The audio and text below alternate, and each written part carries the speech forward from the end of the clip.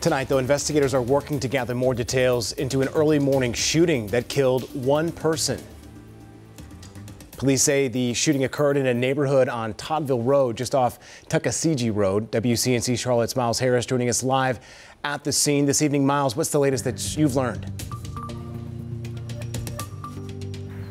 Yeah, we'll call it in Vanessa. Investigators, they have not yet released the name of the victim in this case, but what we do know right now is that they're looking through some video evidence in hopes of that really helping them with this investigation.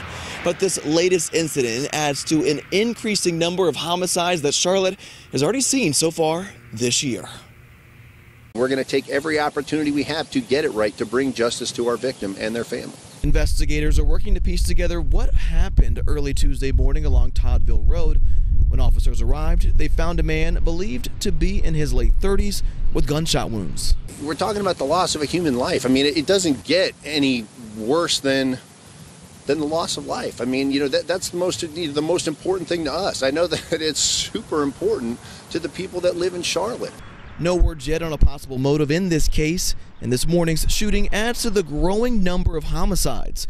CMPD telling us that they're investigating at least 30 homicides this year alone. I don't care how many homicides we've had. There's not an okay number for us to ever talk about. The concern reaching community members like Bill Henning as well. Just that homicide thing and people dying like that, it's a shame.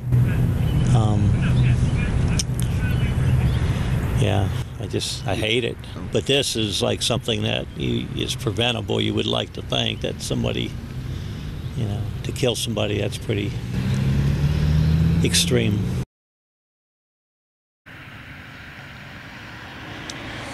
Colin and Vanessa, officers, they have talked to one person of interest, but they are not yet calling that person a suspect at this time. And we, of course, plan to stay on top of this story and bring you any new developments or details as soon as we get them. For now, reporting here live in Northwest Charlotte, I'm Miles Harris, WCNC Charlotte. Miles, thank you.